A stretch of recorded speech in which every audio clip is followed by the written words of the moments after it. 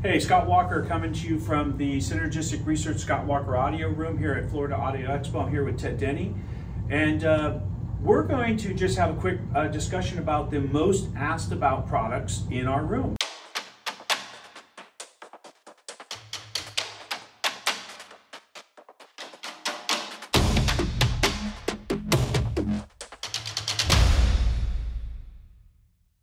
So, Ted, number one product people ask about is the tower. Can you say a few words about the tower and what it is? Okay, the Vibratron is an acoustic resonator.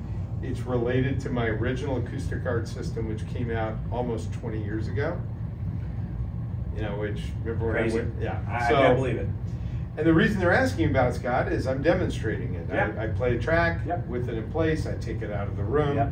I play it again, people literally can't believe what they're hearing. Yeah. So they come and talk to you about That's it. it. That's it.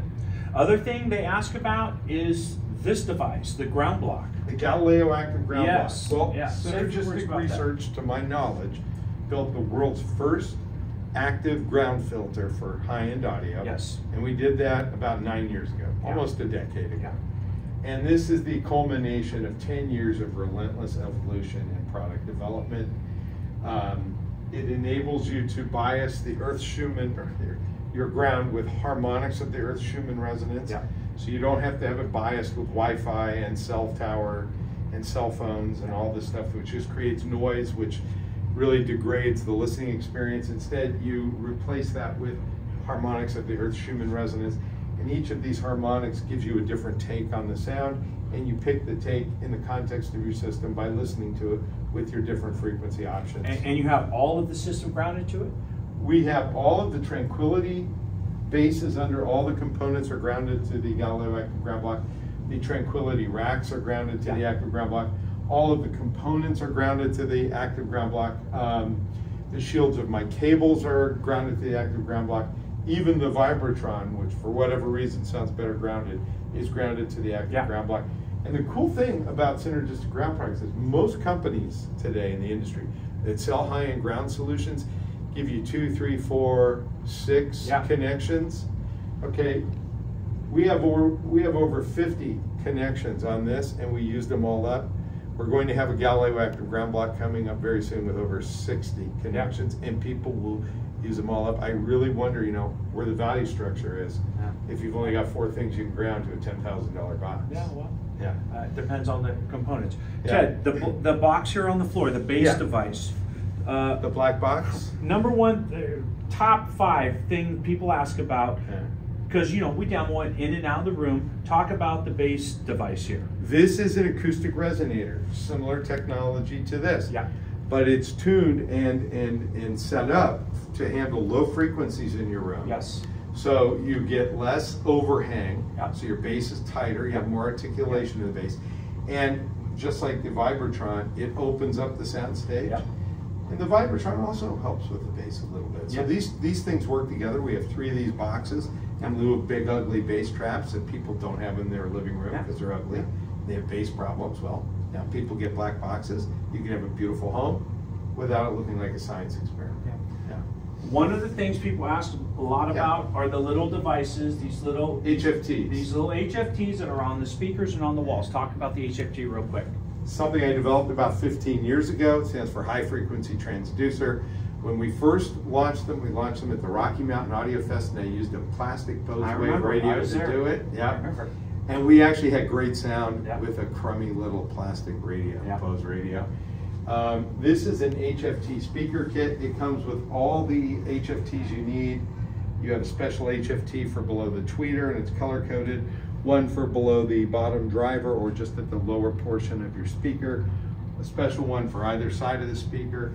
One for behind the speaker. If it's ported, put it near the port. And it comes with one to go on the ceiling above each speaker. And that each kit constitutes all the HFTs you need for one speaker.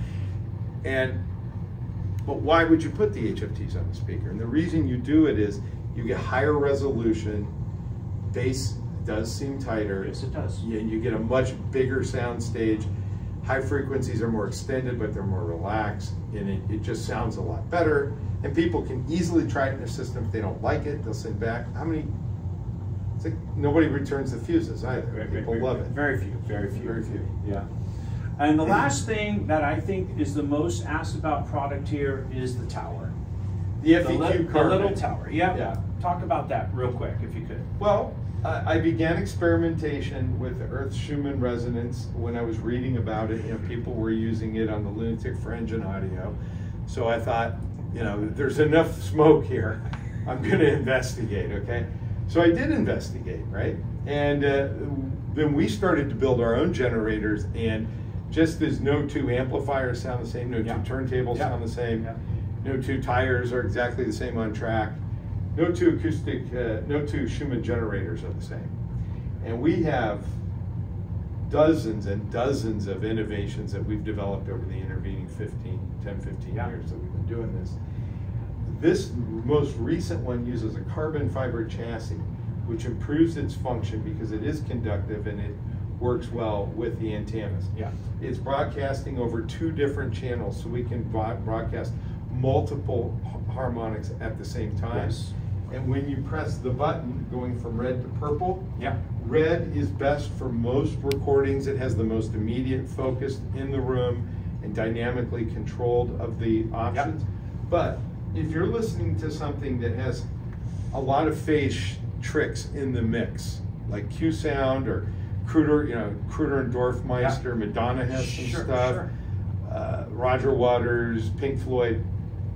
Whereas this will make a small recording sound bigger but a little phasey. Yeah. If you have an absolutely huge recording, it will tighten up the focus on it, and you'll have things imaging all around you, behind you, everywhere. Yeah. And so that's what the purple setting is for. And you really just pick between red and purple, and it works brilliantly as described. So Ted, this not in the signal path. It's completely passive. Correct. Outside the signal Except path. that it's grounded to the Galileo active ground block. And this is passive. It's Correct. It's a device you place in the room. Same thing with the black None box. of them are plugged in, or none are plugged into the signal path. Correct. Yeah. Okay. Anything else that I've missed here that people ask mostly about when you're demoing? Are people asking about the MiG SX footers? Of course they are. Yeah. Okay. Yeah. So, yep. And this is actually one of the most powerful products we build. This is a MiG SX footer.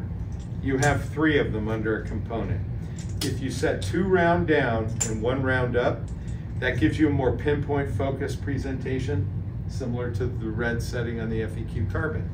If you do 2 round up and 1 round down, you get a more ambient broad brush perspective, softer, more liquid. You listen to your 2 options on each component, starting as high up the signal chain as you can. Yeah. When you find either pinpoint or ambient that works best, you go to the next component. Most systems will predominantly prefer one of the 2 settings. Yes. But you will always find 1 or 2 applications where the inverse is true, and then you get the best of both. What works best for the system, though, is dependent on unique characteristics with you and your system, as well as your own personal preferences and the way you listen to music, the way you process music. So which components have you found these to be most effective underneath? DACs, of course, what, preamplifiers? Even the power cell line conditioner improves significantly. That one always sounds best pinpoint. Yeah. This system was all pinpoint configuration, so 2 round down, 1 round up. I remember in this With system, the exception of the preamp. The preamp sounded better in ambient, that was the only thing. Yeah. We do have components that they don't sound great with. And that's because that would be the Galileo active ground block, our linear power supplies, our Ethernet switches. They sound best with a carbon fiber footer. It doesn't look like much when you look at it. It comes bolted to the inside of the unit. But there's something going on there that we don't talk about, and that works best with these components. And these components assume that it's going to be in a predominantly synergistic system with MIGs, and so it all balances out. Yeah.